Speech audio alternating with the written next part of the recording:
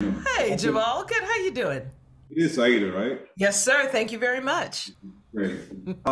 So first, I was really interested in talking to YouTube, particularly because I'm in New York City. I was born here, but I wasn't raised here. But for the first time, I went to Broadway and checked out some Broadway plays. I've checked out three since I've been here, and I Wow. always hear about how actors take stuff they learned on Broadway to film. But I wonder, as renowned and actors with accolades from the stage, is there anything that you take from being on the screen back to the stage? Is there any skills that you Hmm. pick up from there? That's a good It is a question. good question. I haven't done much theater since I've been doing more film and TV, but I did do a play a couple of years ago, and I did it in between seasons of a sitcom. And on a sitcom, you walk out and you're like, "I'm funny," and everyone's like, "You're funny." And going back on stage and realizing that there was not a warm-up comedian who was pumping people up, that I had to really, I couldn't rest on the sort of patter of a sitcom sort of line joke setup, that I had to do it myself. Was humbling, scary, but thrilling, because it gets you back in touch with, really listening to other actors on stage, listening to the audience. Yeah. I I'm actually not sure because film and TV work is so much smaller and more even more specific. I think I brought even more specificity to my theater work because in theater I'm just, I get to express to 800 people all the time. It's wonderful. Feed me, feed me. But I brought more specificity, I would think. Yeah, I Yeah. think that's it. That's a Yeah, great that question. is a good question. I'm curious, like for doing a show like this that's based off of Penny Marshall's movie, did that have to be part of the source material as you prepare for the role to go back and watch the movie, or did you just take this role just as is as a new product?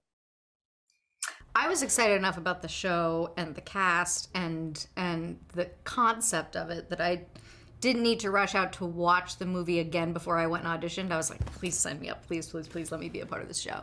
But of course I did, and it's it's great. I think the show really inhabits that sense of girl power and community and sort of scrappy go-getting and spirit, but expands on that in a huge way. And so I will speak to that kind of expansion that was not in the film. Oh, yes, because I didn't see myself in the film. So, I mean, I knew of the film, but I think for Tony, who considers Max's obsession with baseball to be a hobby, not a real job, wasn't that important to me. That's great. You like that? Okay, are you done? Okay, because now I want you to get into the family business. Now I want you to represent the family even more in our African American community.